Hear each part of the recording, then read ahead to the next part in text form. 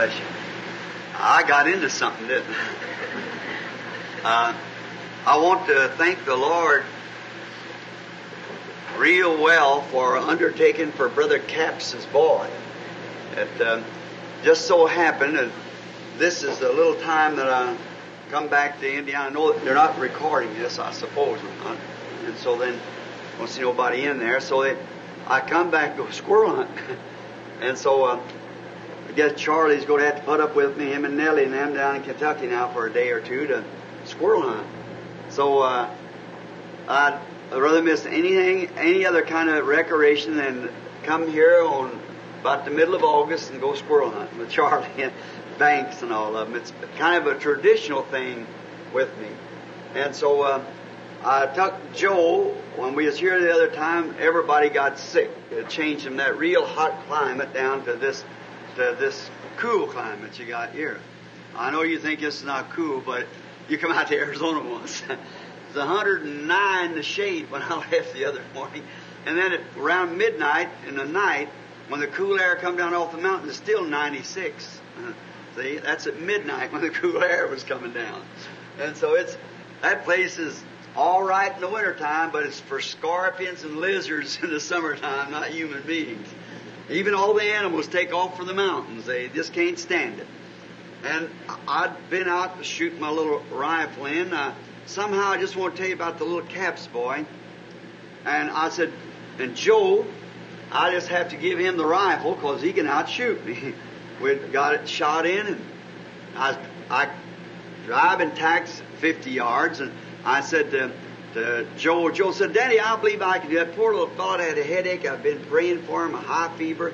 He went out the range with me. Any 2/10 bore in a 22 rifle, if it crosses its line of fire at 25 yards, is in again at 50, just the same, if it's 2/10. So then, and I had shot it in at 25 yards, and so I had 2 more tacks, and I put up. Joe didn't drive both them tacks. I didn't have any more tacks, so I put a little bit of piece of an old clay pigeon had been bursted there, what trap shooters shoot at, just about 1/4 of an inch across, and tuck it out on 50 yards, and he cut it half in 2. And the scope was set for my eyes, just a few years older than he was. So he said, you know what, I've got to go by and tell Billy to keep off of my feet from now on. so I said, well, I'll tell you what, I said, let's go down and show Brother Norman that. I said, Joe, and matches across the world, I don't care who it would be, nobody. Now, the tacks wasn't drove sideways, they were drove straight through. And that piece, not over, I guess 1/4 of an inch and a 1/16 thick and 1/4 of an inch high, he cut it half in 2 at 50 yards. I said, there's no one in the world could have made a better shot. Champions could have done the same thing, but you couldn't have made 3 better shots than them. The tack's not bent, just a straight hole through the paper where the tack went through. And I said, no one could have made a better shot. I think his headache left him right away. And I said, well, let's go show this to Brother Norman, which works for the Field and Stream, Brother Tony Stromy's sporting goods place. He said, let's go by Billy's first. He said, I just want to tell Bubby something. And frankly, his brother's never done that good. So he said, we go by there first, and just as I got in the door, Billy was still in his pajamas. And he said, we went out early because it gets so hot. And so he said, the phone rang, and I said, he kind of looked at me like that. I said, maybe a sick call. And it was Brother Capps for his boy in the operating room then, with peritonitis and that pending. And just now he told me his boy's recovering real good. So see how God just worked that even to the voice of that little boy Joe, instead of going down to Brother Norman's, would have been there and come up, and Brother Capps and I joined together. Now, I don't say it was our prayers that done it, but it did mean something to him for us to make contact like that. And frankly, that's what, when you've got to have faith in what you're doing, see? And that, his faith, the call, and Billy is putting in money. He said, this must be a real long distance. Says he's putting in for $5 worth of change for a 3-minute call. And I thought it would be coming from New York or out in one of the islands or something, but he made a person-to-person call to get Billy instead of Lois, you see, and that's what it cost him to do that. And now his boy is recovering. Brother Cap said the doctor gave him very little hope of ever coming out of it, you see, from the operation. And we're thankful to God this morning. Amen. Very glad for it. Now, we got in towards daylight this morning, and I had about 3 hours sleep, and I'm pretty tired, but when the church come time to come to church, well, I come down. And the Lord willing, now I've got to go down in Kentucky, as I said, then I've got promised to speak one Sunday while I was back here, and I better make it this next Sunday, because the following I have to go back because I'm going away again up in Canada. So I better make it next Sunday, and next Sunday morning. And Brother Neville said, why don't you just go out and greet the people and talk to them just a few minutes? I said, Brother Neville, I haven't even opened my Bible on the outside. He said, well, go out and say something to them. And Sister Neville, I don't know how you do it. He's a very persuasive fellow. But while I don't get a chance to say this when the place is all packed and crowded and everything, but I'm very grateful to God for a pastor like Brother Armin Neville. Amen. Faithful, just as faithful as he can be to the cause, and never hear him grumbling. I sat back there, I had a good half hour's talk with him while I was enjoying Brother Mann, and so I'll tell you more about that when we get to Colorado this year. So when we was enjoying his message, and I got a good talk with Brother Neville. I said, I don't even get to tell the people nothing about our fine pastor. I said, are the people treating you right? He said, it couldn't be any better. And I said, well, that's what I'm glad to hear. When a pastor's satisfied and the people satisfied, it makes a real good church. And then God is satisfied. And I think to see them satisfied together, especially in this day of the message that we're carrying, I think that shows the continuity of the message with the people and with God. See? And I'm very grateful for Brother Armin Neville and his fine wife and family. And I pray that God will keep them loyal to Him and the cause. And if it so please Him, may we be standing here in the tabernacle when the Lord Jesus comes for us, you see, to take us away at the rapture. We hope we're both so old, Brother Neville, with one head, one arm around the other, and stand there on our canes, still trying to hold up. See? Then we'll be changed in a moment, in a twinkling of an eye. And these old robes of flesh will drop and rise and seize the everlasting prize and shout while passing through the air, farewell, farewell, sweet hour of prayer. We moved on up then. Heard about Brother Coomer's healing from the Lord, and so thankful for that. So many things.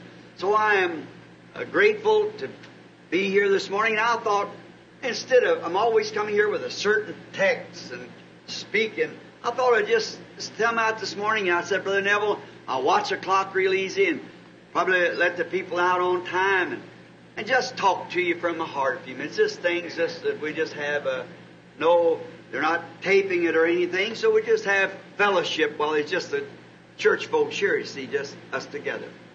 So let's pray. Dear Jesus, we are grateful to you for the privilege that we have of assembling together here. As I looked upon this tabernacle early this morning after midnight, passed by, I thought of how you have stood by it. And I think of the old pond that was here, and big old weed standing up right about where this pulpit sat. As a little boy, I stood here, and Mr. Ingram said we could have the lot for just a little money and pay something down, and no money, no collateral or nothing to offer, but just to try. How that it then, as full face value, was a little over $2,000, with 20 years to pay it out. And now, Lord, look at it now.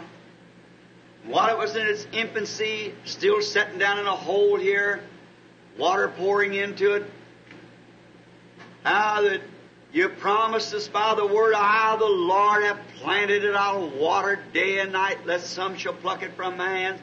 The same time the people said within 6 months it'll be turned into a garage. But literally thousands of souls has found Christ here at the altar. And the tabernacle, the baptistry, has constantly, people has been baptized in the name of the Lord Jesus, calling upon His name, washing away their sins. Hundreds of crippled, afflicted, blind, halt, lame, cancer-eaten have walked away from this platform, come in, dying men, women, boys and girls, and gone out to live a new life with a new flesh on their bodies and walking again, leave their wheelchairs, crutches, and so forth. All got this 30 years of service. Father, remember the morning that we laid the cornerstone, and You gave the vision over there showing the place packed and jammed. A beautiful corner. I knew that could not fail. So thank You for all these things. Many of them has fought a good fight and finished the course and kept the faith, laying out or waiting, resting now from their labors and their works following them, waiting for the hour for the trumpet to sound and to spring forth again into new life, a new body. Many of them old and shaken, some young, middle-aged, and so forth. But Thy name be praised for all. Now we're standing here again before the living and the dead. I pray that You'll anoint Your words this morning. I don't know one thing to say, but I pray that You'll furnish that which You've always did it, Lord. Bless our pastor, Brother Neville, his wife. Bless the trustees, deacon boards, every member of the body. May together we live so in this life that in the life to come we'll have eternal life. Help us this morning to take corrections from the Spirit and the Word, that we might prepare ourselves as we move away from the doors this morning, determined in our heart to live a better life than we have in the past. Amen. We asked it in Jesus' name. Amen. Now, I just opened the Bible here, and it happened to be a few minutes ago. I'm in Revelation 3, so I'll just read here on the message to the Laodicea church. And I want to announce also, Brother Neville just tell me, Brother Parnell, as I have to look down and see him sitting here, is in a revival just this side of Memphis. At any of you know where the old Wimpy, the hamburger stand used to be? He's got a tent setting in there, trying to bring in the sheaves and find if there's any lost ones out in that way that's been ordained to life, that he might win through his ministry to Christ. And he closed it up for Sunday on account of the services being the tabernacle, and that's very loyal of the brother. And we want you to know that the service will be open Monday night following next week. And I know you're all cordially invited out to hear Brother Parnell bring his message of the love of Christ. And now, let us read from Revelations, the 3rd chapter, just a portion to say that we read the Bible, because what I'd say might fail, but what he says won't fail. And I don't know where to start from, what to do, where to go, but I'm just reading the Laodicea church age. Unto the angel of the church of Laodicea, write these things, saith the Amen. The faithful and true witness, and the beginning of the creation of God. I know thy works, thou art neither cold nor hot. I would wert that cold or hot. So then, because thou art lukewarm and neither cold nor hot, I will spew thee out of my mouth. Because thou sayest, I'm rich and increased in goods, and have need of nothing, and knowest not that thou art wretched, miserable, poor, blind, naked. I counsel thee to buy of me gold tried in the fire, that thou mayest be rich, white raiment, that thou mayest be clothed, and that thy shame of thy nakedness do not appear, and anoint thine eyes with eye salve, that thou mayest see. As many as I love, I rebuke and chasten. Be zealous, therefore, and repent. You know, somewhere in there, as I was reading, if you'll excuse me a minute, I found some place that sounded good to me, and I don't know just where it was at now. Here it is. And knowest thou not? Wretched, miserable, poor, blind, naked. Oh, my.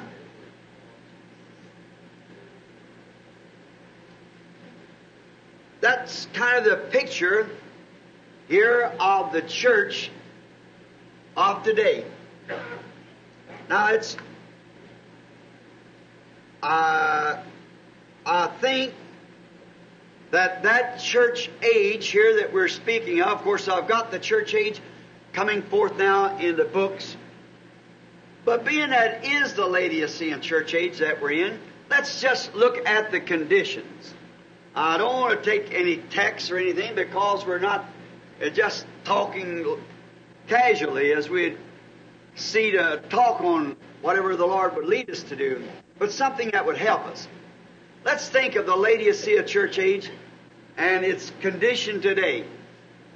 As far as I know, I don't see anything to hinder at this time the coming of the Lord Jesus outside of the readiness of His church.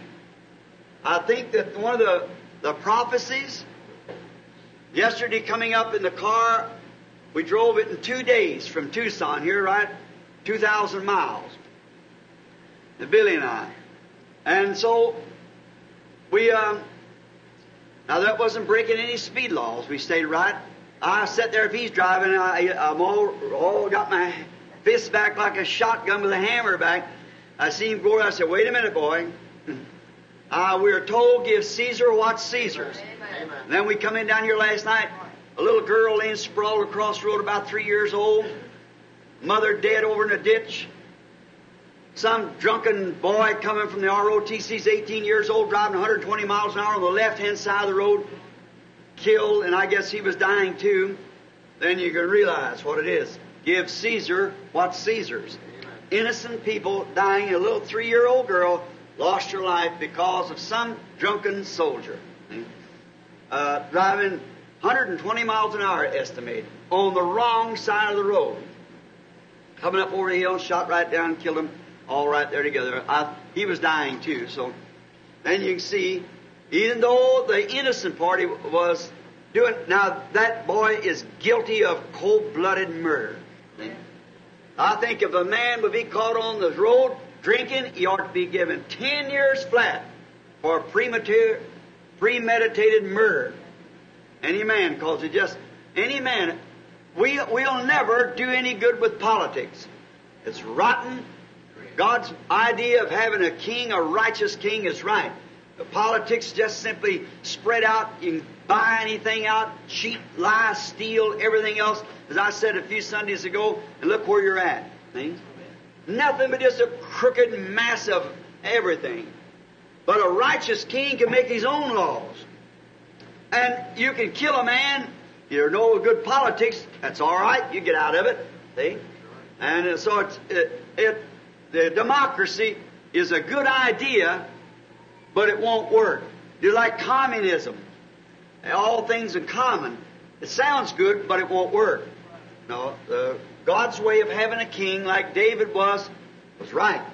And you got one mind centered over like one leader and a bunch of geese or so forth. You can't take 2 or 3 of them, and then you mess them all together, you come up with any kind of an idea.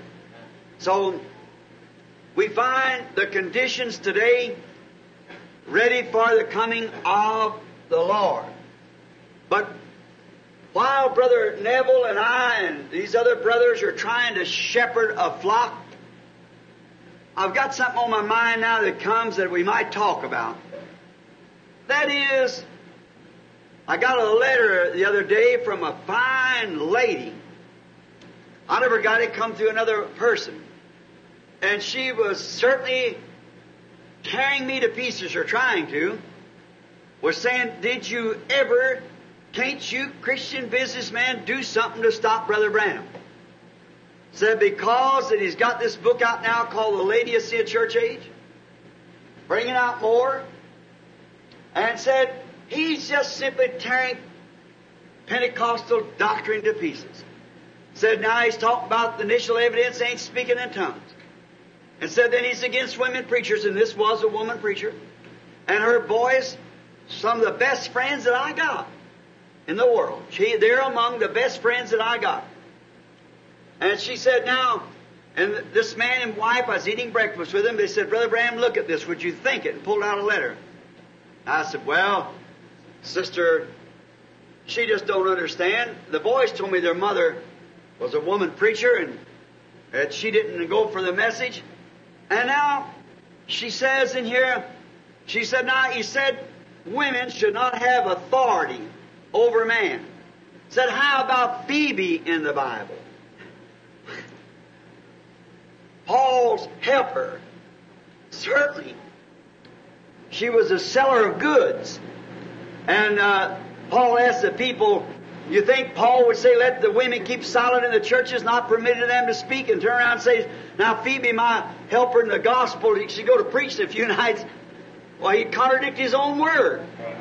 Right. And said then, to top it all, I believe it was Esther was one of the judges in the Bible. Said a woman was a judge in the Bible. If that's not authority over man, and this businessman that was healed right here in the church not long ago, he said, now, his wife said, Brother Branham, that always puzzled me. I said, well, sister, how would that puzzle you? Said, well, here is a woman judge. I said, that's politics, not the church. Amen. Now, I have nothing to do with the church. Paul said, let it be under obedience as also saith the law. And the law can't put a woman up to be a priest. Can't put it up. You never seen a woman high priest. You never seen a woman a priest. Nowhere in the Bible. You never seen a woman a preacher in the Bible. Certainly, some of them was prophetess and so forth. Marriom and different ones. And Esther, or one of them was a judge over Israel. Sometimes they were queens over them. And so forth like that. King and queen, the decease of the king. The queen had to take his place to elect another king. And so forth. In Tucson, Arizona, we got a woman judge there in the city. That's the reason the city's so polluted. And we got a woman ain't got no business in politics. She got no business over any authority in the church. Her place is a man's queen at home. Outside of that, she has nothing. And we know that to be the truth. You'll never find it. I know that sounds old-fashioned, but I'm responsible. And I know that after my going away from this earth, them tapes and them books will be living on, and many of you young children will find in the days to come that this is exactly the truth. Because I speak it in the name of the Lord. Now we wonder how a woman that's a good woman, and she is brought on this earth by her loyal husband, a good man. Some of the finest boys that I ever met, their man, that I've ever met. And just quickly, just as soon as they heard the message, they were sold on it 100%. Now that can only come by foreordination. It's the only way it can come. Now, the question is here, I was thinking that, see now while the Lord was bringing me back to know it not. Thou art naked, miserable, wretched, blind, and know it not. Before I get to that spot, I might brief what I said a few days ago here in a message on, I believe it was the God of this world blinded the eyes of the people, that they absolutely worship the devil in religious services. Did you all get that? All of you understood it? And then in that same message, I brought the subject that a woman wearing immoral clothes indecently, she is be judged at the judgment bar as a street prostitute. That sounds awful strange. Let me draw you a little picture. Now, here is an attorney in the city, a young fellow. And he's a nice man as far as politically. I imagine he may be decent in his politics. And then he goes with a girl that's very popular. They fall in love and marry. They attend to all the parties and the great things, and they all drink together. Finally, he has a nice home. He lives in a nice neighborhood. He's well thought of amongst the people, but both of them drink. She wears shorts, cuts her hair, wears makeup, everything just as sexy, beautiful woman, displaying herself. Well, she never goes to church at all, neither one of them. So, moving next door to him comes a woman from the Baptist church or the Methodist church, her and her husband. Now, this woman, let's make it Methodist, because the Methodists go a little more on holiness than the Baptists, all except the New Testament Baptists, they believe in holiness. But usually Baptists don't go for holiness at all. See, they don't believe in such a thing. So then, now let's make it Methodist because they believe in holiness. And then a Methodist woman moves next door to this woman on the same street. Her husband is, let's say he's a public accountant and or some office.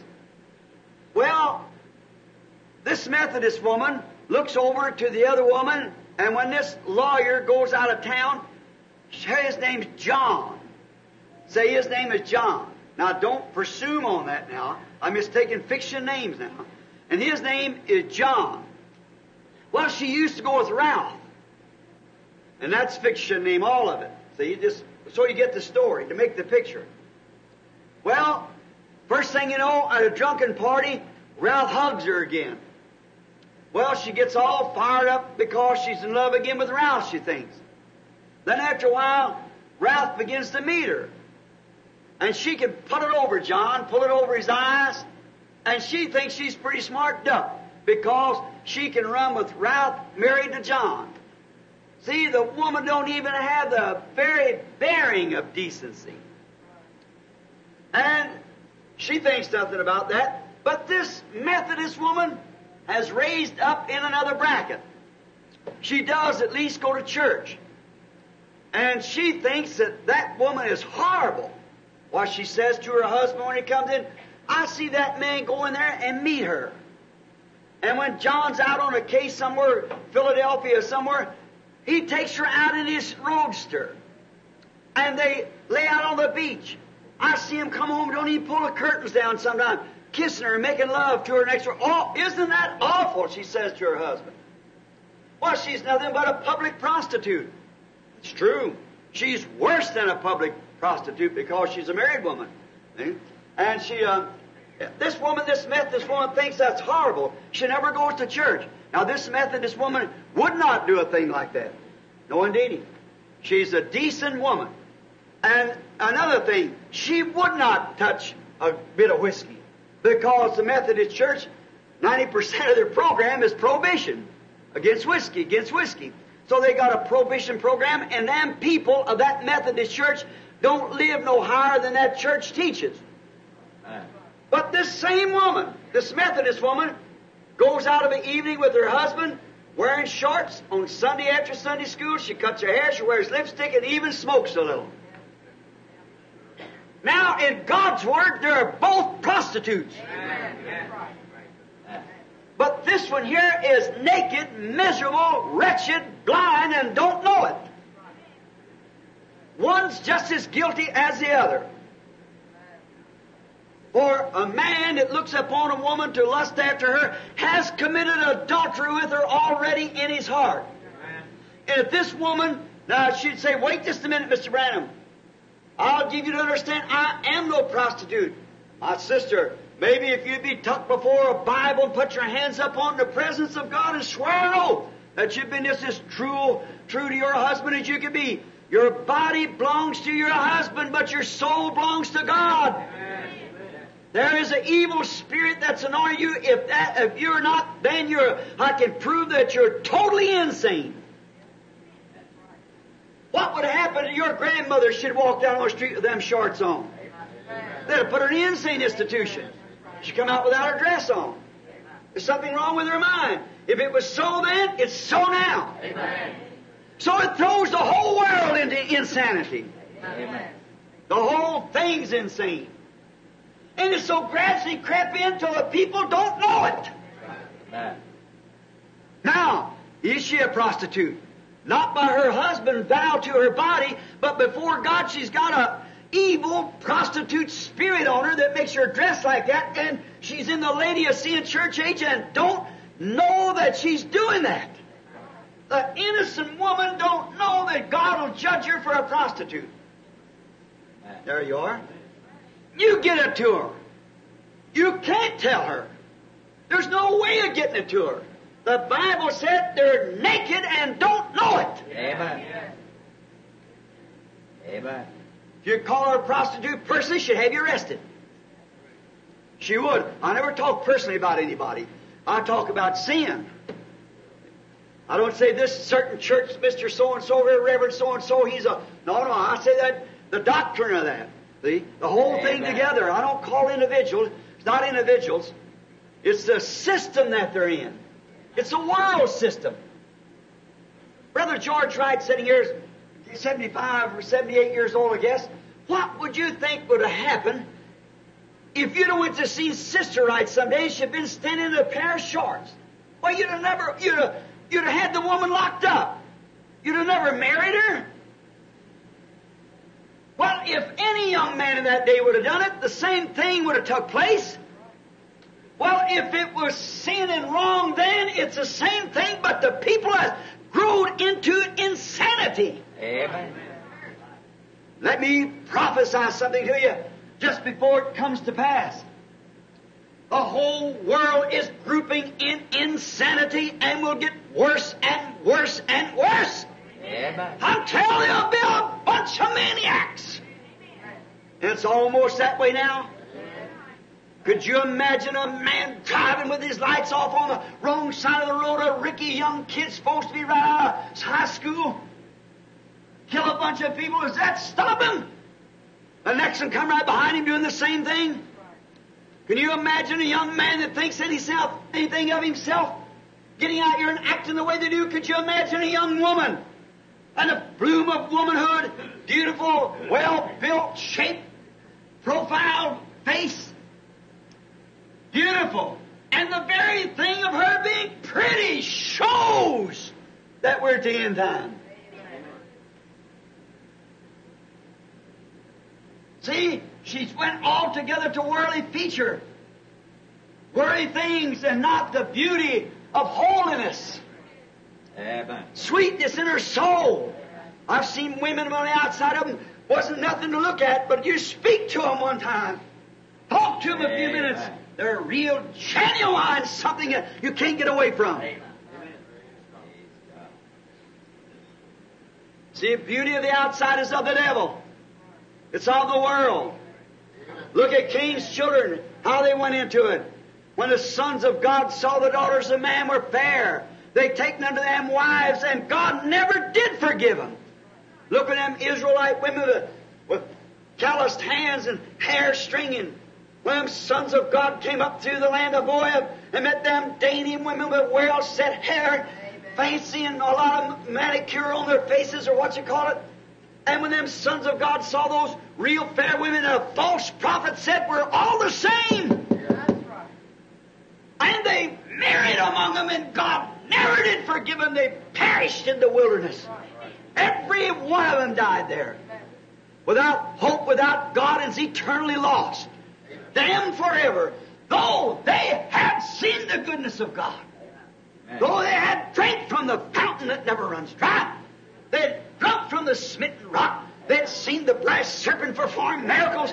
They had come out from under the baptism of Moses in the sea. They had seen the hand of God. They had eaten angels' food. And had done all those things, but married in. Let women bring them in. Amen. And marry among them. Not commit adultery, just marry among them. God never did forgive it. That's the second time it met. Now here we're on the third time. More deceiving now than ever. I know that's hard. And I've often wondered, in many ways, how will it ever be? Why do I have to talk so rational to people? What makes it so? And yet I notice If it wasn't God, there wouldn't be nobody, not a woman to sit and listen at me. Amen. But they come back. Amen. Because there's somebody that's got a little anchor of truth there that knows that that's right. Regardless, they know it's right. Now watch what happens. I know it's hard. It's just like if a doctor gives you medicine and you refuse to take it, then don't blame the doctor if you die. And this is like medicine. What about these people? They always claim to me be a woman hater. You see, you just watch the way the women act, and I'll show you where the church is. The women morals is in Laodicea, in the world, physically. Naked, miserable, blind, and don't know it. The people, the women of the world, and the church is in the same stage. Watch the natural type, the spiritual, right through each time. Now, someday at the judgment bar, I know it's not popular to say it. And if a man's not ordained to say it, you better not say it. Because you're impersonating and then you'll get in trouble sure enough. Now notice, I've actually looked like in times held a woman's mouth open and poured the medicine in her mouth. And then hold my hands over her mouth and she'll spit it out every time. What if a doctor did that to a patient, then the patient died? Because they refused to swallow the medicine. At the judgment bar, when all these things like cutting hair and wearing shorts, and I'm only building the hours close at hand when you're going to see something happen. When something's going to take place, and all this background here has only been laying a foundation for a short, quick message that'll shake the whole nations. While I've been picking on women, it's just been laying up here for something that you can hit around the head with it. Even trying to tell them what's right, and holding a hand down like this is where the mouth is spit it out. Then who can blame the doctor? How are you going to say at the day of the judgment, when the very voices that's cried out against it will play the record right back in the face of the people? Then how are they going to get away from it? Spit it out between your fingers. Pour some more down and finally shake their head and go back and go back. Won't do it.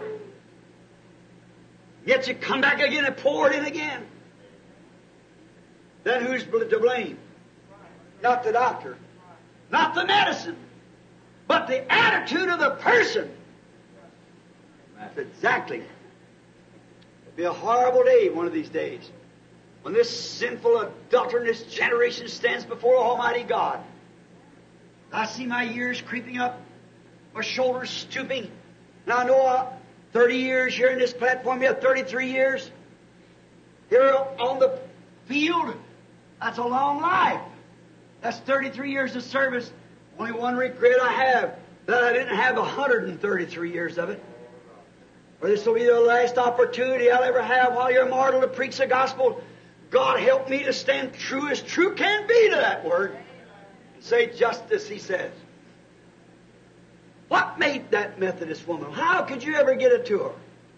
Here she is in that Laodicea church age. Now we'll take the Pentecostal woman. She shouldn't wear shorts, make up or cut her hair. But she looks back down at the Methodist, say, look at that woman do so and so. Say the woman don't wear shorts. But she said, and herself with bobbed hair. Right.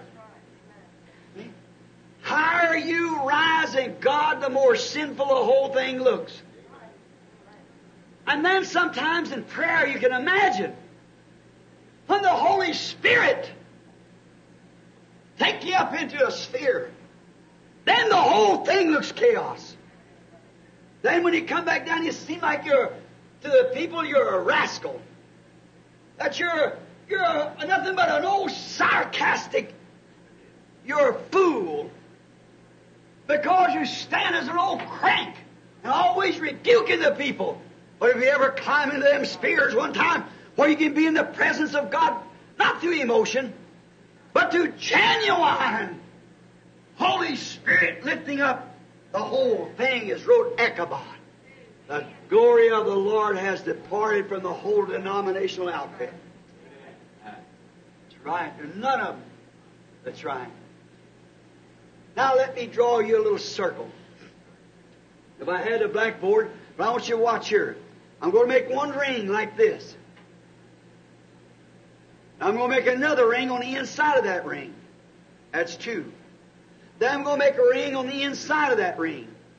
That's 3 rings. 3 circles. Now that's you. That's God. God in a Trinity is one, and without a Trinity, He's not God. He can't be manifested any other way. And neither can you be manifested without being the Trinity person that you are. That's body, spirit, soul. Without either one of them, you're not complete. Amen. See?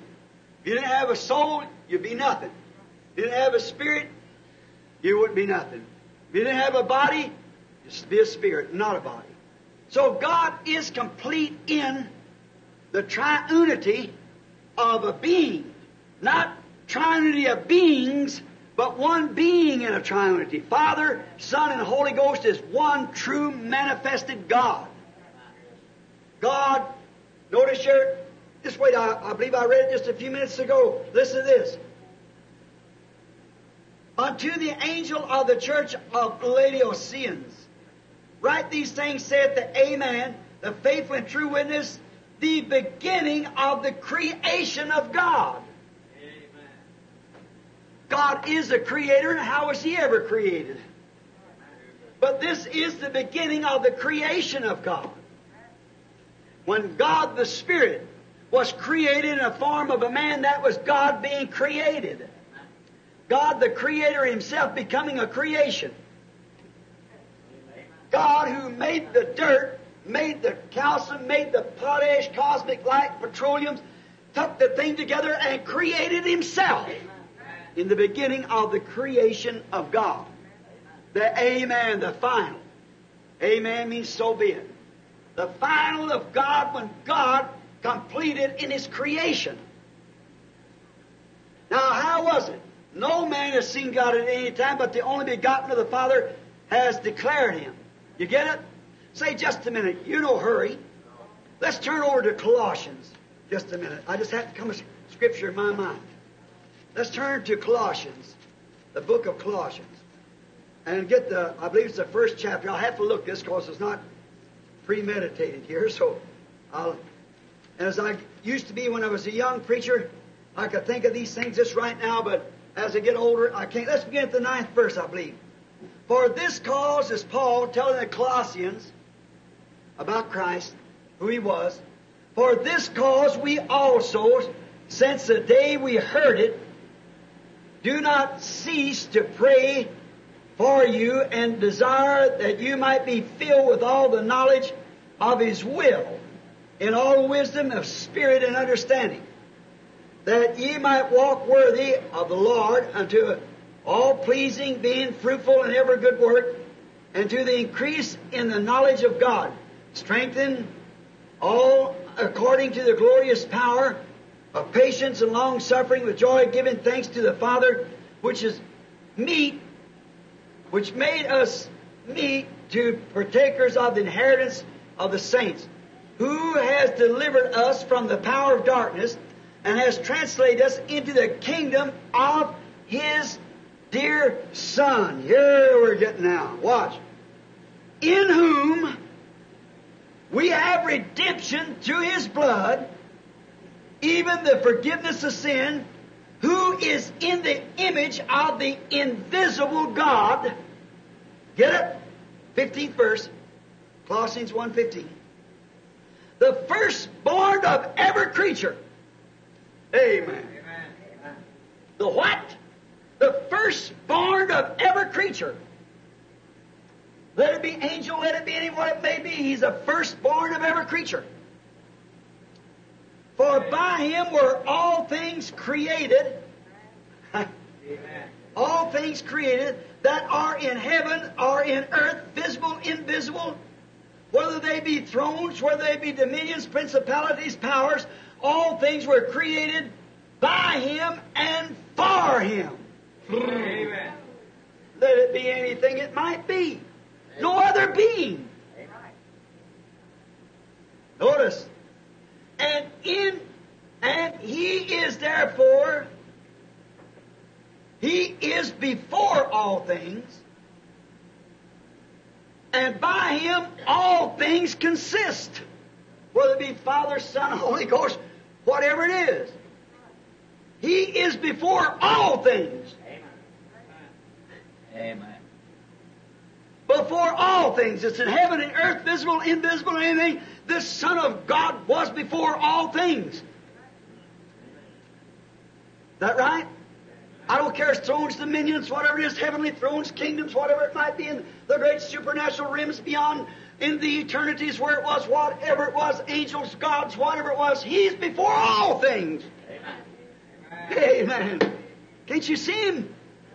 He was before all things, and were created by Him.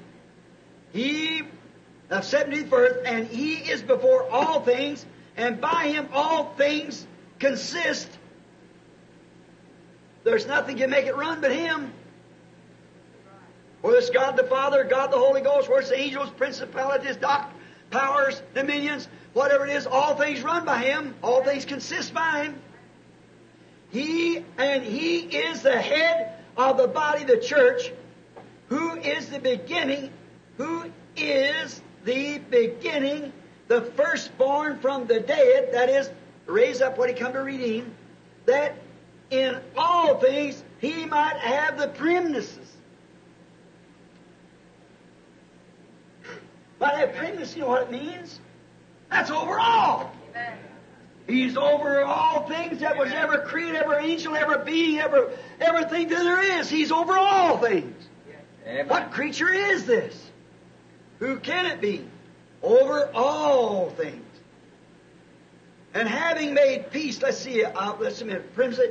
For it pleased the Father that in Him should all the fullness dwell. All the fullness of all things. All the fullness of God, all the fullness of angels, all the fullness of time, all the fullness of eternity. Everything dwelt in Him. That's this fellow. And having made peace through the blood of His cross, by Him to reconcile all things unto Himself. By Him, I say, whether they be things in earth or things in heaven. There's that great being we were talking about at the beginning of the creation of God.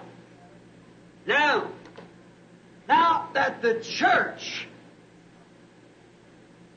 that His very whole purpose was the church. Now, how do we get into this church? By one Spirit we're all baptized into one body. The church, the body of Christ. It cannot fail. Now here's what happens. Now watch this, just a little figurative picture here. Now this outside man is the flesh. That's what we look at, what we see. And it has 5 inlets to that body. And any grammar school child as myself will know there's 5 senses control the body. See, taste, feel, smell, and hear. Without that, you can't touch the body. That's the only way you have to the body. See, taste, feel, smell, and hear. You see it, taste it, feel it. Now that is the evil one on the outside. Now inside of that is a spirit, which you become when you're born in the earth and the breath of life is breathed into it. That spirit is of worldly nature, because it was not given from God, but it was given, permitted by God. Now you got that? For every child that's born in the world is born in sin, shaped in iniquity, come to the world speaking lies. Is that right? So that person inside there is a sinner to begin with. Now it's got 5 inlets. And that 5 inlets, I don't know where to call them right off now. First I know is thought, conscience, and love, choice, conscience, love, reason, There's 5 inlets to the Spirit. You can't think with your body. You have to think with your spirit. You can't have conscience in your body. It has no mental faculties at all. Your body doesn't. So you have to think with your spirit. You have to reason. You can't reason with your physical being because reason doesn't see, taste, feel, smell, or hear. Reason is what you can make in your mind. If you're asleep or you're out, your body's laying there dead, but your spirit can still reason. There's 5 senses that controls that inside man. And that now to the last man, which is the soul. There's only one sense that controls that. And that is free moral agencies, free will, to choose or to reject. And now the reason that people today, now don't forget this now, and you'll see what the initial evidence of the Holy Ghost is. See? Now people can live in this Spirit. And they dance in the Spirit. They shout in the Spirit. They go to church in the Spirit. And they can absolutely have the real Spirit of God anointed on that Spirit, but still be lost and just as devil-possessed as they can be with that Spirit. Because, watch, that's the reason you couldn't tell that woman she's wearing shorts was wrong. You couldn't tell her bobbing her hair was wrong. Well, what's your hair got to do with it? Well, it did to Samson. Right. Whosoever shall add one word to this or take one word from it, you've got to have an ultimate somewhere. Now, for instance, if I was a Baptist man, and you come down and told me I must be baptized in the name of Jesus Christ. It's in the Bible. Well, the first thing you know, I say, that's my pastor. And I go to the pastor and say, oh, that's something back there. We Baptists, here's what we believe. We believe that we should be immersed in the titles of Father, Son, and Holy Ghost. That's the way all the church has done it. Since John Smith founded it, that's the way it's done. Well, that's your ultimate. Heck with what that guy says.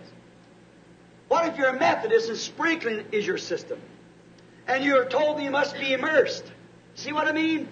You go back to the Methodist pastor, he'll write and ask the bishop, so-and-so said so-and-so about this. But we, the Methodist Church, which was founded 300 or 400 years ago in England by John Wesley and Whitfield and all the rest of them there in Asbury, we founded this document following John Wesley that we are to be sprinkled because it's just an outward form. And we think the sprinkling is just as good as it is the other way. If the Methodist Church is your ultimation, that's as far as you go.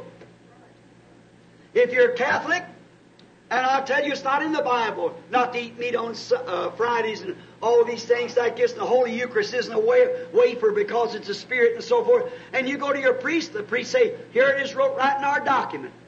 And if the church is your ultimate, you don't give a hoot what anybody says. That's your ultimate. Oh, God, help this to sink in. To me, the whole thing's wrong. God's Word is the ultimate.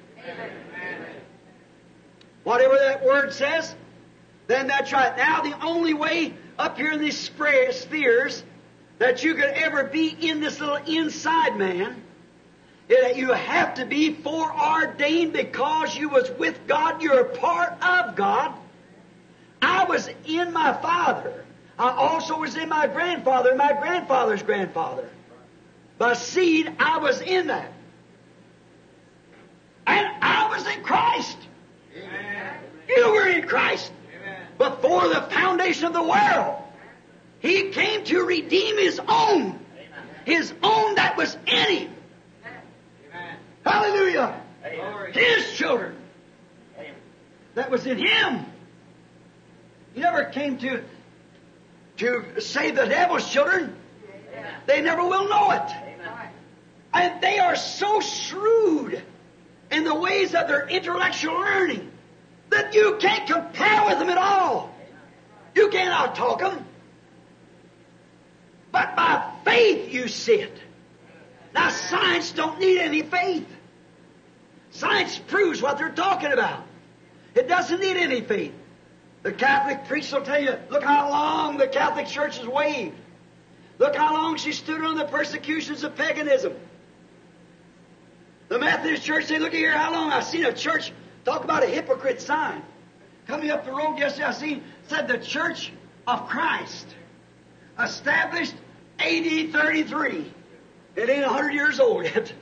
The denomination. Oh, my. Doctrine of the Apostles. Hardly got anything. They're the Sadducees of the day. No spirit, no. And you can't tell them. You can't talk to them. You can't reason with them. Because we go beyond reasoning. Amen. Lean not to your own understanding. Amen. Faith doesn't reason at all. Faith believes it. Amen. They say, now look here, you believe we have to do these things back there? Nonsense. But the Bible said so. Amen. I can't explain how it happens, but it happens. God said so. So you don't have, I can't tell you nothing about it. Faith doesn't explain it. Did you know that? Faith just believes it. Jesus said to Nicodemus from the ecumenical council of his day, come to him by night. Said, Master, we know your teacher comes from God, because no man can do the things you do unless God is with him. He said, verily I say unto you, except a man be born again, he can't even see the kingdom of God. Said, me, an old man entered into my mother's womb to be born. He said, now how am I going to tell you heavenly things when you won't even believe earthly things? Then he said one day, except you eat the flesh of the Son of Man, drink his blood, you have no life in you. He didn't explain it. Those apostles and them of that day who was ordained to life, he noted, said, all the Father has given me will come. Amen. Only thing I have to do is just make my voice known, and they know it. For my sheep know my voice. And a voice is a word expressed. Amen. They believe it anyhow. They don't have to scientifically prove anything or ask any Sadducee or Pharisee or anything else about it. I said it, they believe it. For my sheep hear my voice. And this is the voice of God in letter form, because this is the entire revelation of Jesus Christ, Old and New Testament put together. Amen. Amen. Amen. There you are. Why? You say these are good people. What makes them? Because one thing, their tie post is on a church. And in here, you remember last Sundays a week ago, how many was here and heard the sermon on the anointed ones in the last days? I think all of you. See, they are anointed. Their spirits are anointed. In this second realm. Now that first woman says, no, she don't give a hoot what the church says, what anybody else says. She's a smart duck. She's got college education. She can put it over on her husband and think she's smart by doing that. This other woman is naked, blind, and don't know it. Oh, it's pitiful, but that's a picture the Bible paints us. Now she goes to church. That woman would probably be better. That woman would be, she lives a good, clean life. There's nothing against that. God will be the judge of it. I don't know. I'm not the judge. I'm only responsible for what He shows me. That's what the apostle said. We do speak that what we know, what we heard, what we've seen. That's all I'm responsible for. That's all you're responsible for. But now see, if you take that same woman, where did she wind up at? See, she moved right around. She heard, no doubt, turned her radio many times. The voice of God has been speaking many times. When I see, she comes over into this cult here, a clan. All churches are clans. Everything. It's exactly right. They're just lodges where people group together as membership. And she comes over in here, well, that fits her just right. Now, if you go to tell her what she has to do, she won't listen to you. You show it to her in the Bible, she won't listen to it. Now, my dear brother or sister, just one or two more comments before closing. It's quarter till time to lay out 15 minutes. Now, look, I want to ask you something. Why can't that woman see it? Why can't she? As far as being in adultery, physically to her husband, she's not guilty. She has nothing to confess. clean as she was the day she was born. No man has touched her. I'm speaking parallel now to the woman to the church. She's as clean as she was born. Well, that's exactly what the church is. As she was born, but she was born in sin. Shaped in iniquity. See what I mean? Now, you tell her that it's wrong for her to cut her hair. The Bible said so. It's wrong for her to wear them shorts. The Bible said so. She said, nonsense. Why? Her ultimate is not down here in the third man. The soul that's predestinated and sent from God. But her ultimate is on an organization out here that some man has organized outside of this. See? But if the Word of God is down in that soul, it says, amen. I see it. It lines up with it. Now look here. Therefore the man that's born of the Spirit of God. See? Here's the outside flesh. Now I speak in a mixed audience, but I speak as your pastor, as your brother. Here's the flesh. It's weak. It's bound to. A little lady walks down the street, some young man just in his young age, when he's 17, 18, 20 years old, 25, 30, walks around in there, and this young lady comes twisting every form of body, walking with a pair of high heel shoes on, her stuck all out in front and back, and dresses that high above her knees, or a pair of shorts on. Do you know the Bible said she'd act like that? Amen. You know the Bible said that's the way she'd act? Amen. How she'd be so filthy. Did you read this month's Reader's Digest?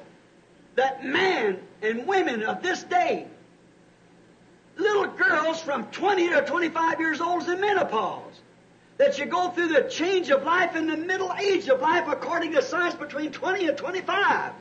It used to be around 30 or 35 in my age. In my mother's age, a woman never struck menopause till she was 40 or 45. What is it? It's through science and the food, the hybrids, that's perverted the whole human body till we become a bunch of a massive corruption. Well, if the physical being is corrupted, isn't the brain cell in that physical being? Amen. Now watch the Spirit following it.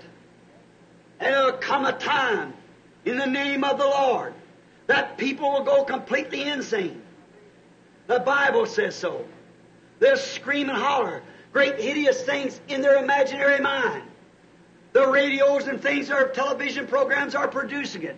There'll be such things as ants raised up on the earth that'll be as high as 14 trees. There'll be a bird will fly across the earth with wings 4 or 5 miles across. And people see them. They'll scream and holler and cry for mercy. But it'll be the plagues. Wait till I preach on those plagues opening up. Watch what Moses done. Under the physical being, not the spirit.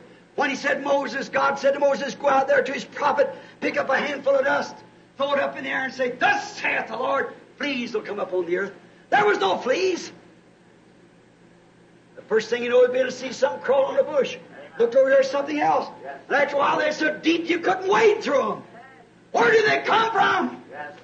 God is the Creator. Amen. He can do what He will. He's sovereign. He can make a bird that would reach his wings from one side of the earth to the other. He said, let there come flies and cloth upon all the earth. There wasn't a fly in the land. First thing you know, an old blowfly began to fly around. First thing is 8 or 10, 12. First thing you know, you couldn't walk through them. God, the Creator, keeps His word. And He stretched forth His rod at the command of God and said, let frogs come up and cover the earth. And the frogs come till they heaped them up. Piles of state was everywhere, maybe 40 or 50 feet high, of frogs. They were in the cupboard of Pharaoh. They were turned down the sheet, and there'd be 500 frogs under the sheet. Under the bed, in the grub, everywhere you went was frogs, frogs, frogs. Where did they come from? God, the Creator, is sovereign. What He says, He'll do. Amen. And He said there'll be hideous sights upon the earth, locusts with hair like women, long hair to haunt them women that cut their hair. Teeth like lion. Stairs in their tails like scorpions. They would torment men months. Just wait till we get into open them plagues and seals and them seven thunders. Watch what takes place. Oh, brother, you better get to Goshen while it's time to get to Goshen. Don't pay attention to this outside. Look here, here's a little lady twist herself down the street. Here's a young fella. His eyes catches it. He's a member of the church. He's a Pentecostal. He's whatever he is. But the first thing you know, there's no hole post in there. She'll say, hello. He's got curly hair and kind of nice looking, straight-shouldered young man, maybe try to live right. She start walking up to him, even a preacher. The first thing you know, what is it? This out here, the flesh desire, and the spirit down here, yet anointed, saying, don't do it, don't do it. But what will it do? It'll move right around. There the hole, there it goes. They'll say, he's trying to make a date with her. He's guilty of committing adultery where he touches her or not. But a genuine, born-again Son of God. Amen. You can't do it yourself. It's totally impossible for a red-blooded male to walk before a female like that without something taking place. But when there is something on the inside, that little born-again something here, though that man might have shouted, spoken tongue, jumped, danced, everything else anointed with the Spirit, done all the signs and wonders that God said in there by His Spirit. Jesus said, many will come to me in that day and say, Lord, haven't I prophesied in your name? Haven't I cast out devils in your name? He said, depart from me, you that work iniquity. What is iniquity? Something that you know to do and don't do it. Depart from me, you that work iniquity. I didn't even know you. But down on the inside of that man, if that little tie post is in there, that seed of God that was predestinated before the foundation of the world, I don't care what takes place, it holds him. It's there to stay. That's why that woman will wear them shorts. She's counted a prostitute, the same as the woman in the act. See? She doesn't know that spirit. How does she know her ultimate? What is an ultimate? It's the last word. The ultimate is the amen. It's the end of all strife. Your ultimate. And if you're a church, a Pentecostal church, that tells you that long hair stuff is just fanaticism, you got a spare tire on the back of your head, and so forth, them kind of things, the man is possessed of the devil. Amen. For God's Word said, it's a shame for a woman to cut her hair. She'll dishonor her head. If she dishonors her husband, and her husband is the church, and the church is Christ, she is a dishonorable religious prostitute. Naked and don't know it. Naked, don't the Bible said the woman's covering is her hair? Isn't the hair given to her for a covering? Someday, yonder at the judgment bar, I've tried to pour the medicine in and hold it with my hands, and you spit it right straight back out between your fingers. God will judge them someday. That's thus saith the Lord. It hasn't been a bunch of foolishness for some crazy old man all worked up. It isn't, because it's a word of the Lord. And a real genuine Christian will cope with that inside man. That spirit that was back there in the beginning, which is the Word. As He was the fullness of all of you, you were in Him back under Calvary. He foreknew you would be here. He only broadcast what would take place. And you were in Him. You died with Him. You died to your pride. You died to your passions. You died to the world. When you died with Him in Calvary, and you rose with Him when He rose again on the third day. And because you accepted it, now you're sitting in heavenly places. Hallelujah. There you are. It's that inside man. That inside that will punctuate the Word, hang with the Word. You can't help it. I learned that many years ago. My little baby laying there dying. My wife laying there in the morgue. Embalmed and laid out. They called me out there and Sharon was dying. That's the hardest temptation I ever met in my life. I was about 25 years old. I walked out there and Billy Paul lay at the point of death. Dr. Sam come and said, Bill, I don't think we're going to save Billy. And he said, he's so bad. I said, Bill, I feel so sorry for you. He put his arms around me. I said, Doc, I ain't got no more strength. A couple of hours, I called him my baby, Sharon, the runner out there. He just seen her in a spasm. It wouldn't stop. They put a needle in the spine and punctured it. Brought the spine out. Tubercular meningitis. So, I weighed my way out the hospital. Stopped my old truck out there and got out and started walking down the room. Here comes Sam down the hall with his hat in his hand, crying.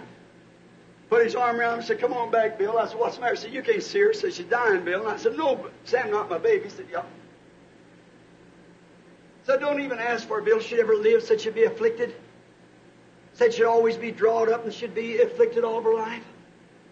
Said she's got meningitis. Said, don't go around her. You just kill Billy by doing it.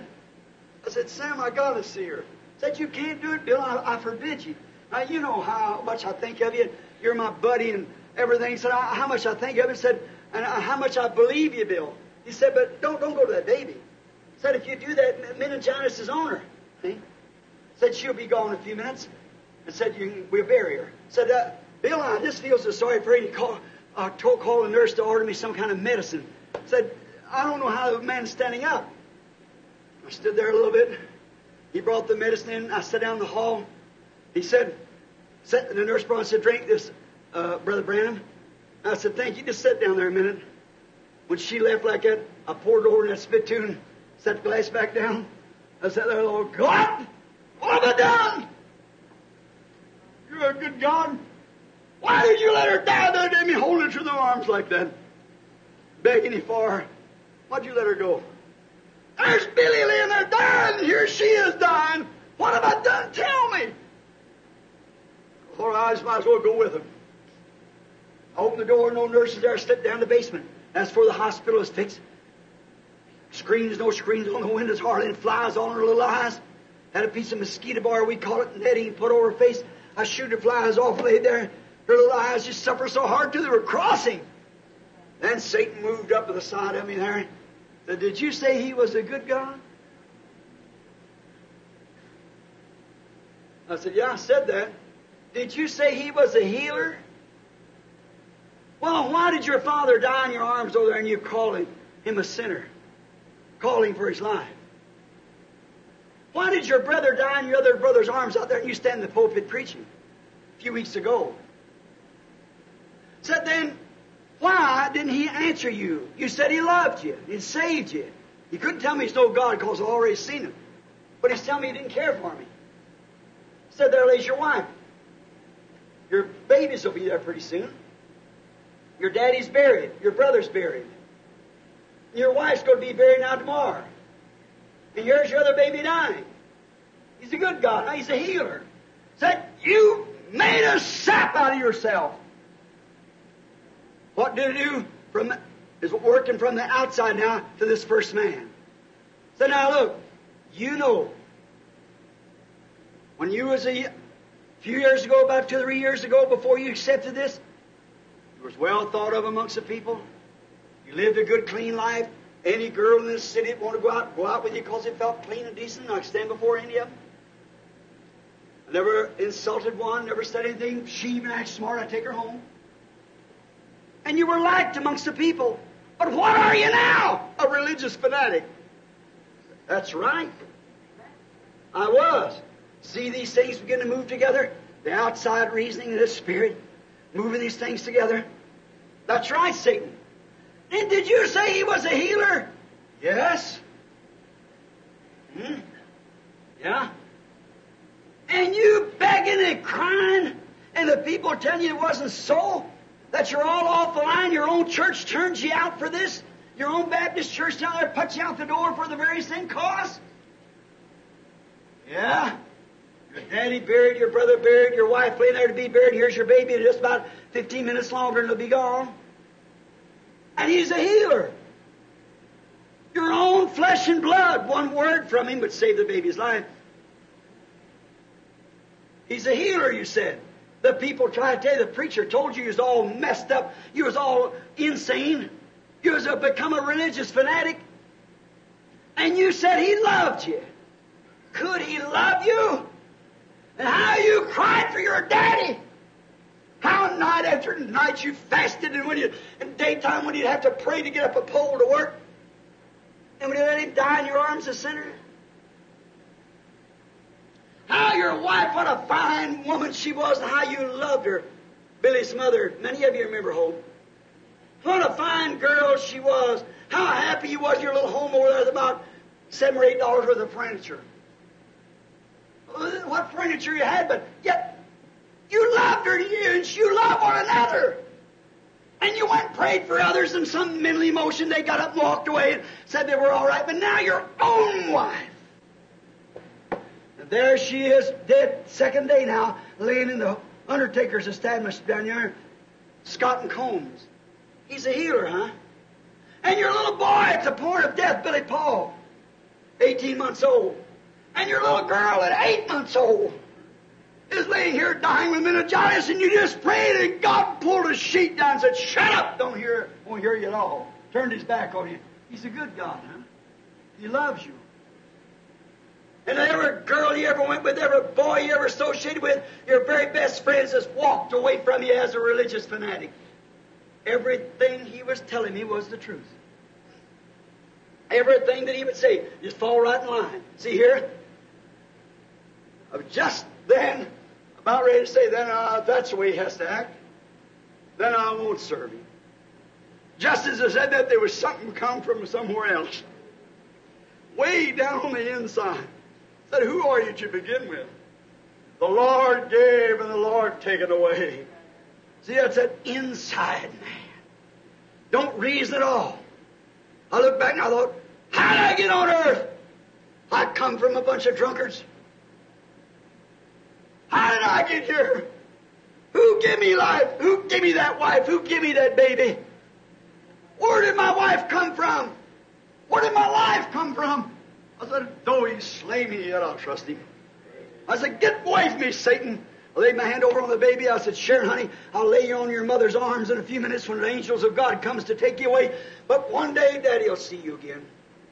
I don't know how it's going to be, honey. I can't tell you how. When He turns His back up on me, He won't even hear for you. They let my wife die and me hold her by the hands crying for her. And my daddy in his arms had died on this arm right here, looking up at me, trying to get his breath. And I prayed as hard as I could. How could I face the public again to preach divine healing? How could I preach He was a good God, let my own daddy die a sinner? How could I preach it? I don't know how. But I know He's right. The Word of God shall never fail in a triumph, no matter what that is. Amen. Then I know there was something inside of all reasonings, something inside of all emotions, everything else like that. There was an inside man. That helped in that hour. Nothing else could have done it. Every reason, everything could be showed, everything could prove that it was wrong and I was in the wrong. But the Word of God that was predestinated before the foundation of the world held on the inside. I felt a little wind come through the building. Her spirit went to meet God. Brother, sister, let me tell you, that's the only thing. Don't try to reason it out. Don't try to have long hair because I said so. Don't try to do these things just because in your flesh. Don't try to do it just kind of cope up. But just wait before the Lord. There's something way down on the inside. Many of you think because you've got long hair, that means you're going to go to heaven. That doesn't mean that. Many of them think because you're a good moral woman, you're going to heaven. That don't mean that. Many of them think because they're churches and belong to this and this great groups and great doctors of divinity, that don't mean that. See? Many think because they speak with tongues, they've got the Holy Ghost. That don't mean that, though the Holy Ghost does speak with tongues. But until that real, genuine Holy Spirit in there will cope with every word. If that Holy Spirit in you makes you speak with tongues, looks back there and doesn't agree with the rest of the word, then it's a wrong spirit. It's got to come from the inside, which is the Word from the beginning. In the beginning of the creation of God, when God began to create, bring you into existence, you see, you started back there as a seed and worked down to where you are now. And then you were all in Christ. And then when Christ died, He died to redeem all of you. And you are part of this Word. And how can the Bible, all of it, precept upon precept, line upon line, here a little, there a little, not one jot or tittle shall fail. How in the world can you be part of that Word, disagree with the rest of it? Or any part of it? God bless you. I'm overtime now. I didn't mean to keep you that long. Sorry that I kept you. Not sorry for what I said. We're right at the end of something, friends. All of you here, I guess, are just members here of the church. I don't get around in time to see what members there is. I imagine all of you are constant comers here. Let me tell you something that happened. Will you spare, say, 6 more minutes? Is that Reverend Mr. Old Walker here from Oregon that was here that Sunday I was here? Anybody know about it? It was a very strange thing. I come down here, there's so many people in. I had a pile of interviews, and every one of them worthy. Their children married, drunkards, and different things, and just things that was worthy. Every one of them should have been seen. I can't do all that. And I commit you to God and hold my hands over them. Oh God, I couldn't do it. Get to them, Lord. You know how to do it. I pray for each one. Billy called me, and I just come in with Brother Banks. He said, Daddy, you and look, I see people drive out there sometime in the lane, looking, and I look out at them and wave at them like that, and they almost turn their head. I don't want you to do that. The other day when they was buying that place out there in Tucson for me living, Brother Tony had a place up there wanted to buy me for about 3 or 4 times what this place cost. He wanted to put in so many $1,000s on it himself. But the only way you get in there, a gate man is standing out there, a great big addition up there. But any of this people lives there, you have to have a written permission. Then this gate man calls you to see if it's all right for them to come in. I said, could you imagine me, my brothers and sisters who come to see me, that wants to shake my hand and ask God's blessings for me? Could you imagine me put myself in there, Tony? He said, what do you have? I said, Tony, the way the church and all of them has the people not to come around, I said, that's for people that's got everything they want me to do. They say, well, the Lord told me, hallelujah, I'm going to stay right here, glory to God. The Lord told me you have to hold a meeting over here in our group. Yes, sir, glory to God. God told me that. If you don't do it, Brother Branham, you're sure backslid. Me in there trying to study. See, that's what. See, and many a good person gets beat out of coming in because of that. Just like a man going hunting out here on a farm. A farmer say, come on in, you can hunt. And you get out there and shoot one of these cows. A rabbit run over a cow and you shoot the rabbit anyhow. You get up on the fence instead of going to the post and climb over like a decent man should do. Climb up on the fence and break it down like that. See? And then you say, I'll post the place. I don't blame him one bit. Not one bit. Well, what does he do? He keeps the decent hunter from coming in. It's always that way. It's the evil that keeps the good from having the preeminences. It's always. Now, but then people are, thousands are really needy and nice people, loving people, full of God's grace. Now we have this, how these people come like that. We don't want that. No. But this man Billy said, run down now right quick, Daddy. Said, Mrs. Waldroff's down here with some people dying. Must see him right at once, and I run in, come down here, and coming back, said there's nobody down here but a man sleeping on the side out there, on a pillow every day on the side of the building. Said, he wants you to pray for him. I said, all right. Said, I'll put him in. I come in, I think a Cadillac sitting back here in the back, or some kind of a big car. I rode in, and that man said, how do you do? He didn't know me. And I walked in, and Sister Waldroff, poor old thing, come in.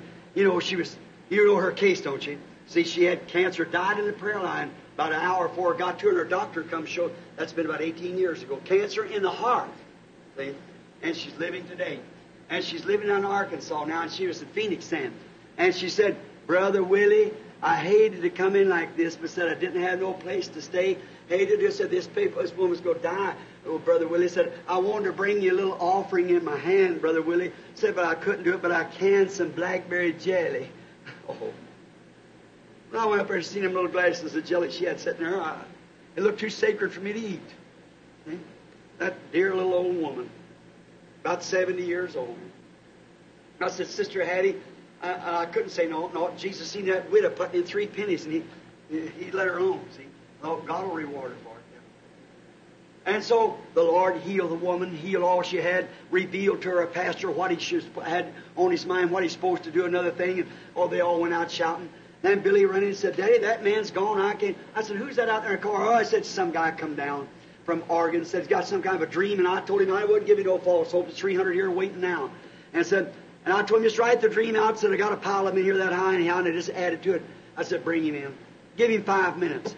Well, as soon as the man walked in, 5 minutes, he said, I'm Reverend Walker. I think his name was, from Oregon. I think he's some other denomination. I don't know, Presbyterian, something. He said, I met you about 20 years ago. I come down to Grants Pass for you, not Grants Pass, but I forget the name of the place. There said, whole country headlines in the paper every morning. Said everybody knew about it. Said I couldn't even get to the building where he's at, but I seen you go up one day on the street.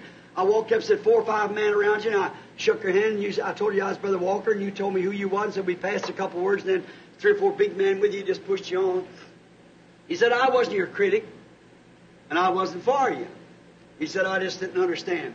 He said it went on that way for a few years, and after a while, said a man told me to come listen to some tapes about 3 years ago. He said the man played the tapes, and when he did, he said, I heard him talk, said, this man believed that you was a prophet. Well, said I told the man, I don't know about those things. Might be for all I know. So said then, another man moved into our town, had a meeting, and I met him, and he said, I'm God's prophet for this day. He said, how many of you guys are there anyhow? Said, I hear where a man down here is listening to tapes, said William Branham back in the East was a prophet of the day and things like that. He said, this man, I ain't going to call his name because it don't sound right here, he said. And he said, I know William Branham. Said, but he's all false in his doctrine. Said he isn't Pentecostal. He doesn't believe in initial evidence. And said, another thing, he says he's major and minor prophets. There is no such a thing. Said, you're a prophet or not a prophet, and that's all. He said, well, mister, I didn't argue with you about it. I just said I heard this man say that this man, William Branham, this man claimed that he was a prophet. So I just wondered how many there was. He said, but I want you to know this. I'm the prophet of this age. He said, well, you are. Said, the Lord bless you and be with you. He went on, never paid any attention to it, and said, he started on amongst his brethren a series of 3 or 4 meetings. And he went down to the post office and said, don't change my mail, leave it here till I come back about 4 or 5 days later. All right, they said. They put a ticket up there not to change it. He went down and seen his daughter, and on the road out, he stopped at a church, and he had that night's meeting, and next morning he said he just happened to think, go get general delivery. And when he did, one letter had creeped through the post office and got to his daughter. His daughter sent their general delivery, and he opened it up, and it said it was a man, Mr. Hildebrand, which is a friend of mine that had been the man paying the tapes. Said, Mr. Hildebrand had a word from Roy Borders, and that's one of the managers, you know, that I was going to hold a meeting back here from the 28th to the 1st, come back and see for himself. He said, now looky here. Them guys trying to pull me in something like that, see? And he just flipped the letter over in the wastebasket and went on, see? Like that. Went on in, held that meeting that night, and the next morning, then he started holding his heart to crying right there in the room. He said, Mr. Branham, I realize I got to stand before God. He said, I don't know whether I sleep or what happened. He said, I dreamed, I'm going to say I was asleep, and I dreamed. Said, I thought my son in the market stuck his hand in a sack. And said, when he did, a sack of apples, and they all turned over. Said, when I went to pick them up, there's all green apples with one bite taken out of them. Said, I was picking them up, put them back in the sack. Said, some of them rolled out and rolled down, so I went to try to get them on the grass. And said, they rolled under one of these chain lock fences, and there's a big super highway running there. I looked back east, and he said the chain was hooked against a big rock back in the east. And I went back there, I thought I'd let this chain down, then go over and get the apples for the man. Said, I started to let the chain down, said, the boy shook the whole earth. Said, the earth shook from under my feet. I said, after I quit shaking, I heard a voice that said, Brother Branham, it's your voice. Said, I know just something said that's it. Said, it said, I'll ride this trail once more. And said, I started looking up the rock like this, looked on into past the clouds, and way up there, standing on a rock that reached from the east to the west in a pointed shape like that, like a pyramid. Run back here to the east, and said there he was standing there on a horse that I never seen anything like it in my life. Great white horse, white mane hanging down, and it said he was dressed like an Indian chief with all the things the Indians use. It said he had a breastplate, and bangles on the arms, and all down around like that. It said you had your hands up like that. It said that horse stand there like a military horse with a prance like this, walking. He's standing still. And said you pulled on the reins, went riding off towards the west. Said I looked down there, and there's a whole lot of scientists. And the next morning, that was Saturday, on the next morning I preached on scientists, being of the devil. And it said scientists is ever pouring things in tubes and mixing it. Said you stopped the horse, raised up your hands again and screamed, I'll ride this trail once more. And said the whole earth shook. Then people shook. Said looked up and looked one another like that and looked up to you. They just shrugged their shoulders and went on with their scientific research. And said you started going on towards the west. And when it did, said I seen this man that called himself a prophet, you know it. Said he come up on a horse that was mixed with white and black together. And said he got up behind this great big horse. Said it was, said way up above the clouds, and the road wasn't over about that wide. And said that horse just starts with the wind blowing, the feathers and everything on your garb. And said then the horse mane and tail blowing, great master, big white horse walking right in line. And said this guy run up behind you, come from towards Canada, and the man lives in Canada. And he said, come back. And said he took his little horse trying to knock your big horse off, turned him around, make his hips hit against the... Said never moved the big horse, he just kept walking. Said then all of a sudden, said you turned around. Said that'd be the third time you'd spoke, but the second time you'd said, I'll ride. And said you didn't speak like you did. You commanded. Said you turned around and called the man by name and said, get off of here. You know that no man can ride this road here without God be ordained him to do it. Get off of here. It said the man turned around. It said the man has wrote me letters. It said across his horse's hips, that black and gray and mixed up together, said across his horse's hips was wrote his name, signature, just exactly like he's on his letter. And he rode off towards the north. Said then you went on down. That big horse turned around way as far west as you could. Said he stood and raised your hands up like that. And then he started crying. Said, Brother Branham, see that horse standing on that war bonnet and everything like that? And said that breastplate and everything shining. Said you held your hands up a little while and said he looked down again, picked up the reins, and said, I'll ride this trail just once more. Said the whole earth shook back and forth like that. And said there was no more life left in me. I just fell down beside the rock and I woke up. Said, what does it mean, sir? I said, I don't know. Next morning, Junior Jackson, who dreamed about the pyramid, when it went out west, you remember that? He called me a month or two before that. He had a dream this burning. He had to tell me. And I said, Billy, there's about 20 standing out there. He said, Junior Jackson there said he had to tell you that dream. I said, send him in just about 5 minutes. He brought his wife in, and he said for a witness. He said, I dreamed, Brother Branham, me and my wife was out riding. And said, I looked back in the east, and I saw it look like a spot, like one of them flying saucers. See, the world don't know what that is, You know, it's on. We know what it is. We know it's investigating judgment angels, you see, how at the Pentagon, all about how it comes right down to the intelligence, how they can go like a flash and be gone, pull away from anything they got. See, they don't realize what it is. See, let them think whatever they want to. They call it flying saucers or whatever. They don't know. See? Said it, and I seen it coming, and I watched it. And what it was is a man on a horse. And said he's coming with lightning speed. Said I seen he's going to come down in front of me, and I stopped my car, jumped out. When it did, said the horse is standing on the road, a great white military horse, walking in a prance. That's the word, of course, you know it. Walking in a prance. Said there's a man sitting on there. Said he's dressed in Western garb. It wasn't a cowboy, but said looked like a chief over Rangers or something. See, all of his chief authority from the West. The Indians over the Indians, Rangers over. See? And said the man had his head pulled down, and he was looking sideways. And said when he turned sideways, said it was you, Brother Branham. Said, you never talked like you did. He said, Junior! Called him 3 times and said, I'll tell you what to do. And said, then you pulled up on the reins of this horse. He made about 3 lopes and took to the skies and you were gone. Towards the west. And he said, just a minute, I looked around and here come a horse smaller than that and of the same breed, but smaller and stood. Said, I walked around. I said, he must have sent this back for me. Said I got in. Junior's done a little riding too. And he said, you know how your saddle fits you, Brother Branham, the stirrups and everything? Said I thought, well, this fits me just right. Said I pulled up on the reins, off to the skies. Said I pulled on the reins and stopped him, turned him around and went back. See? When I went back, Said, stop the horse, got off, talked to my wife, the horse is gone. And he was worked up. Then, day before yesterday, 3 days ago, come Leo Mercer. Coming down with exactly the same dream, not knowing nothing about it. About trying to breed a big white stallion to a black mare. And they couldn't do it, nervous. So I walked up there, said, Leo. And told him what I did. I don't want to say it here, see. I told him what I did. Said, don't you see not to know this? I didn't know Ed Dalton had a son-in-law, and the son-in-law had a dog with this name. You'll know, Leo, as you're dreaming, but when you wake up, remember it. And said, I never heard such a command. About that time, Roy Roberson come in and said, Brother Branham, you remember back there before you left the church the first time? I seen you sitting like in Palestine, with all the board and everything, sitting like the Lord's Supper table. And then you're talking, you wasn't sure what you was talking about, said a white cloud come down and got you. Packed you away. How many remembers the dream of Brother Roy? And said the white cloud packed you away.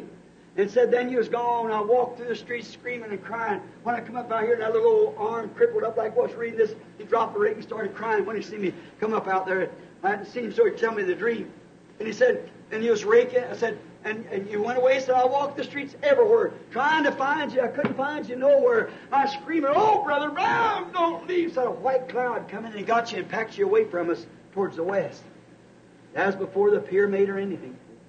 Said, packed you towards the west. And I cried and I walked the streets, and that's while I went and set the table. I had to look up there at the head of the table. So I could just see that much of you as Snow White.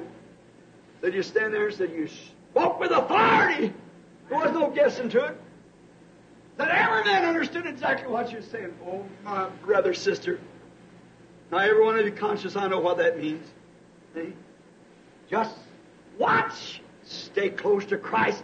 Let me warn you now as a minister of the gospel of this. Don't take any foolishness. Don't imagine anything. Stay right there until this inside of the inside is anchored to the Word that you're writing Christ, because that's the only thing that's going to, because we're in the most deceiving age that we ever lived in. It would deceive the very elected if it was possible, because they have anointing. They can do anything like the rest of them. Clean your lives up. Pay your debts. Oh, no man. Jesus said, not I mean like your house rent stuff, you got to do it. Get all your things off your hands. Get everything right. Make ready.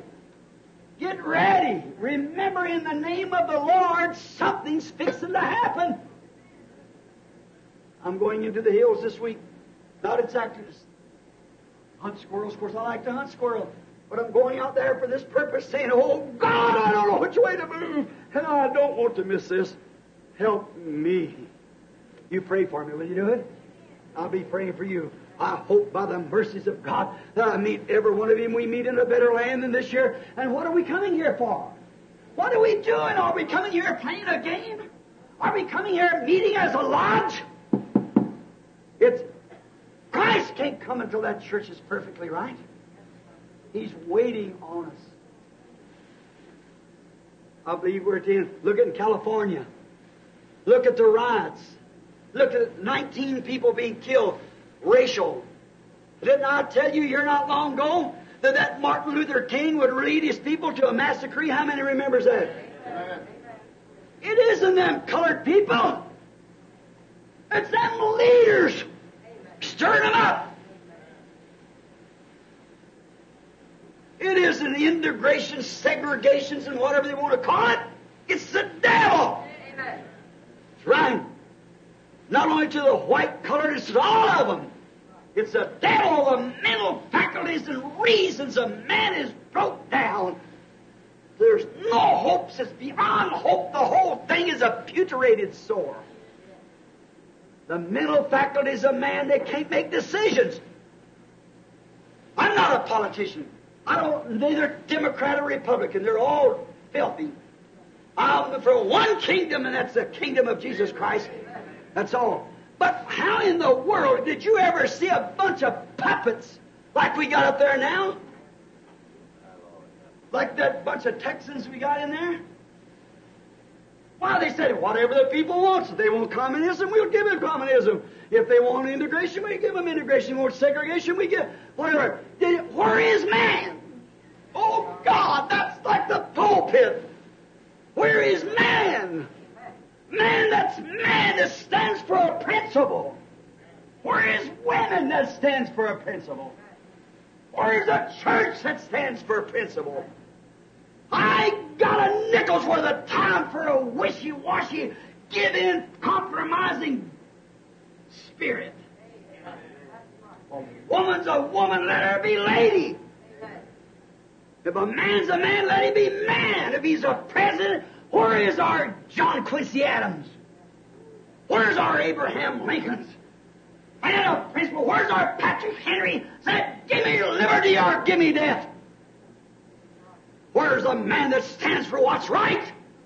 Where's the man that's not afraid to speak out? Regardless, the whole world's against him.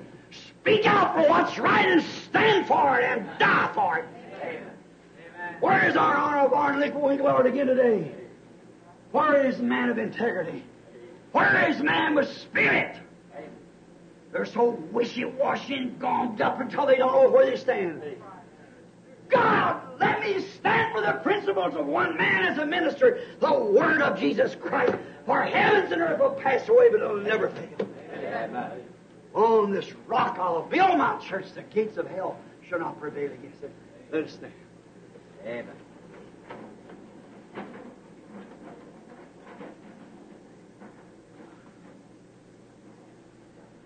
Blessed be a tie that binds our hearts in Christian love, the fellowship of kindred mind is like to that above. Now join your hands with one another. When we asunder part, it gives us inward pain, but we shall still be joined in heart and hope to meet again till we meet,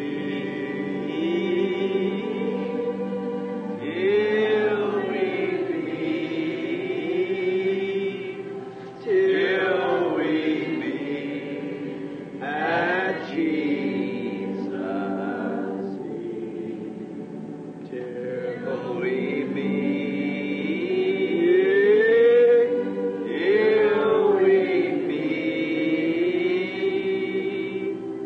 God be with you till we meet again.